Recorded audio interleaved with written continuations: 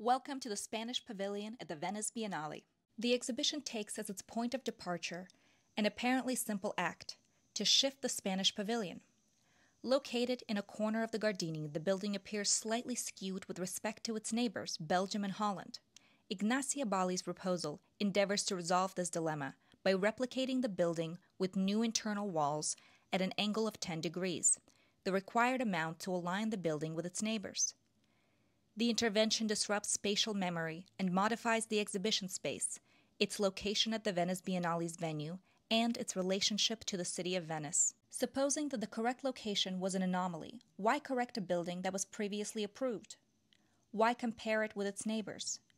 What changes does this correction imply? This is where the apparently simple conceit becomes much more complicated.